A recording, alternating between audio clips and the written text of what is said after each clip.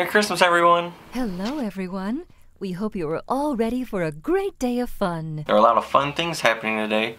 Let's go check on Torrence and see what's up.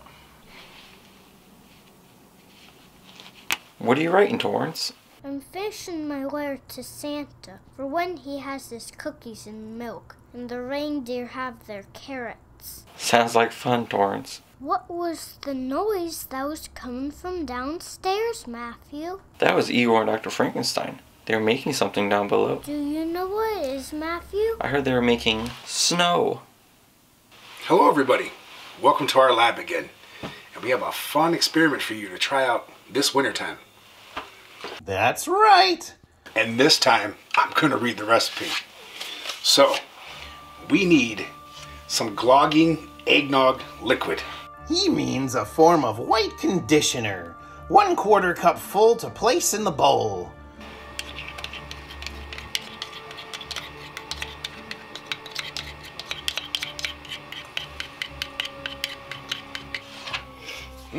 Smells nice. Now we need some special gingerbread gumdrop buttons. We need baking soda. We need 1.5 cups to complete this experiment. Yeah.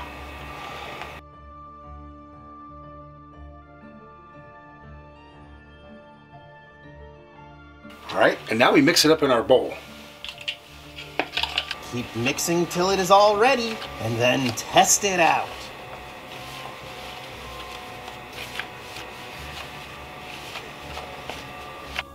Complete. Look at this, Igor. A snowball. Wow, Doctor, that looks great. I can't wait to make some more. Thank you all for watching, and don't forget to ask your parents to make some snow. We'll see you in just a little bit. That's right. Goodbye, everyone. Hey, Doctor, how do we know it works well? Snowball fight. These 8 arms are gonna come in handy, you know. You got me. What are we making today, Kayla? We're going to make gingerbread houses today, Torrence. Oh, how yummy. Oh, actually, we have to focus on making them and showing them off instead of eating them. But we can eat anything left over. Oh, this sounds like fun. It is super fun. Are you ready, Torrence? Ready. Okay, so in order to make this gingerbread house today, we'll be using Pop-Tarts instead of gingerbread, but of course you can use whatever you want. And for the roof, we're using crackers. And then assortment of candies. We've got peppermints, we got marshmallows, these little things, Pop Rocks, Swedish Fish, any candy that comes to mind, you can use it for your gingerbread house. Nothing is wrong. Alright. Okay, so I'm going to cut these Pop-Tarts so they can make the front and back of the house.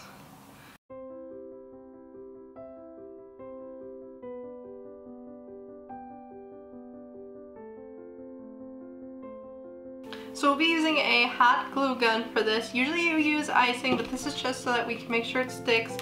If you're using a hot glue gun, please let your parent do it. Do not do it. You can hurt yourself very bad.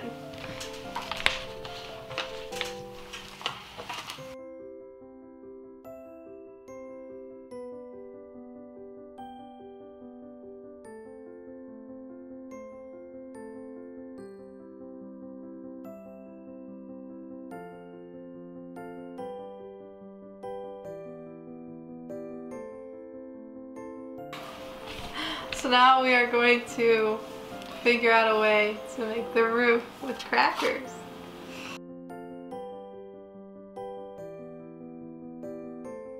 This house is looking so yummy.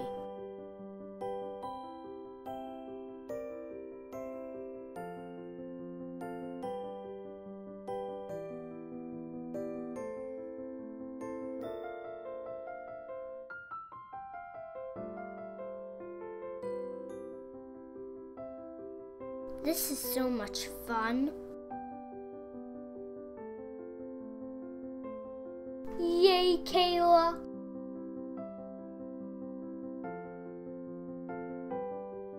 I can't wait to see what it looks like afterwards.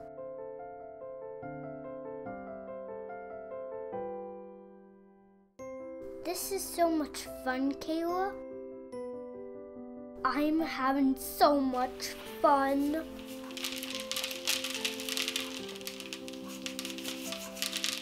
Ooh, look at these tasty houses you all made. Hello, Ophelia. They do look tasty. You all did a great job, if I do say so myself. What's Matthew up to, Ophelia?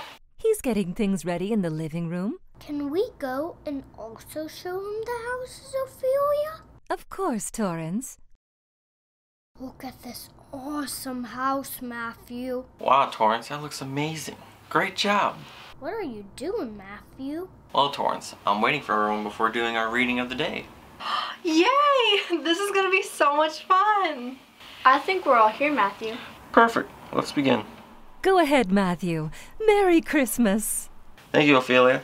Tonight's reading is A Whisper in the Snow. It was written by Kate Westerlund and illustrated by Forendon Oral. I'm not making it up. Said Kip. This is where I heard the whisper come out of the snow. What did it say? Asked Agnes. It said it was lost. Shh, I think I hear it again. I don't hear anything. Said Wally. Let's dig. Said Bella and Bob together. The mice often said the same thing at the same time. They were twins. That's the strangest looking bear I've ever seen. Said Wally. It's a teddy. Said Kip. Just look at him. Said Bella and Bob. He's all freezy frozen. Where do you belong, little bear? Asked Agnes. He can't talk. Said Wally. His mouth is only stitched on. How could you hear him whisper, Kip? Well, I hear it when my teddy whispers. We can't just leave him here. Said Agnes. Where can we take him? Asked Wally. I have an idea. Said Agnes. They loaded the teddy bear in the wagon. Wally and Agnes pulled and Kip pushed. Bella and Bob held the teddy's paw so he wouldn't be frightened. Where are we going? Asked Wally. We're going to Arthur's. Said Agnes. Arthur's? But he's so grumpy when you wake him in winter. Said Wally. That's where I'm going to get some honey. Arthur loves honey. Said Agnes. Agnes walked directly to the front door with a basket and knocked. Who's there? Roared a voice. Arthur, it's Agnes. We brought you some Christmas honey. The door opened slowly, squeaking on its hinges. And we have a we don't know what to do question. Said Kip. Then you better come in. Said Arthur, taking the jar of honey and marching back into his house. What is that poor thing? Asked Arthur. That's our question. We found it. I mean him. Buried in the snow. Kip heard a whisper or something. Not something. I heard a whisper and it said it was lost, but now he won't talk. What should we do? Oh my. Said the big bear, taking a closer look. And on the day before Christmas, a child is without his or her beloved bear. How do you know he was loved? Just look at him. Said Arthur with a sigh. He's been dragged everywhere. One button eye is missing, and he's been squeezed and loved so hard that his fur is rubbed off in places. And some of his stuffing has come out. Maybe a dog got after it. Said Bella and Bob. Or a cat. No, I think this bear has just been a companion for a long time. Maybe this child will get a new bear for Christmas? It's possible, but it won't be the same. He looks terrible. And now he's thawing out. He's all soggy. Put him in the rocking chair by the fire, so he can dry out. Said Arthur. Couldn't we do something? At least to make him look better for Christmas? That's a wonderful idea. Let's see what else you can find at home to help this poor bear. But hurry back. There's a lot to do. And Agnes, is there a bit more of that delicious Christmas honey? My old vest looks great, and I brought a ribbon we can use as a tie. Mom gave me these little squares to use for patches, so he doesn't lose any more stuffing. We have a button for his missing eye. We can sew it on if someone will help us. And what did you find, Kip? A jingle bell. But that's your favorite bell. I think he needs it more than I do. What's the safety pin for? I was going to pin the bell to the vest, in case he gets lost again. Marvelous. I'll ask the crow to gather all his bird friends and fly along the edge of the woods, where the people live. Maybe they can find an unhappy child who might be missing a teddy bear. Look, I think the bear is smiling. He looks great. Not exactly new, but... Better than new. Hey, what's that noise? The birds? Are they back already? Arthur wondered. I hope they have good news. I did, I think, said the crow. Did anyone find the child who might be missing this bear? I did, I think, said the crow. In a house on the other side of the river. There's a little girl who just sits at the window and cries. How do we get the bear to the girl? Asked Kip. It's Christmas Eve. We could put him down the chimney. Then he would be just as messy as when we found him, said Agnes. The owl can fly to the bear to the front door, said the crow. and you can all watch from a distance. This is so exciting, said Bella and Bob. Look, it really is her bear. They look so happy. I feel all Christmassy. Shh, I think I hear something. A whisper. Is it the bear? Asked the twins. What's he saying? He says thank you all and Merry Christmas. There you all go. Now who wants presents? Aren't we supposed to wait for Christmas? Why, of course. Everyone can have at least one Christmas gift early, Goldie. Here you go, Dr. Frankenstein. Here you go, Igor. Thank you. Wow! Thank you so much, Matthew. Thank you, Matthew.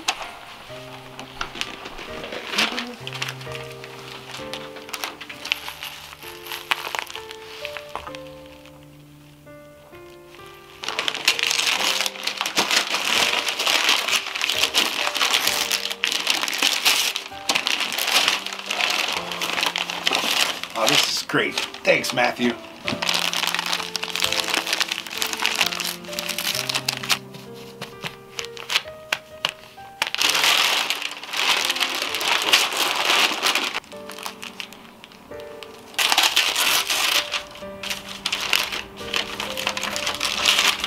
Thank you, Matthew. What did you get Torrence? I'm a ninja turtle.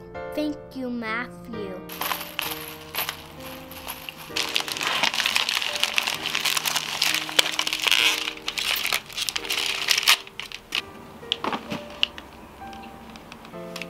Wow! Thank you so much, Matthew. These are so pretty. You are quite welcome, Goldie. I got a new skull. Oh, thank you. We got you something too, Matthew. Go ahead, Ophelia. You first. Oh, what a nice outfit. I can look just like Santa. Here, I'll put it on you, Ophelia. Thank you, Matthew.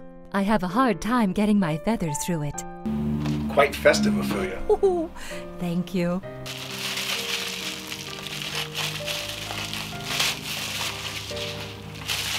What did you get, Matthew?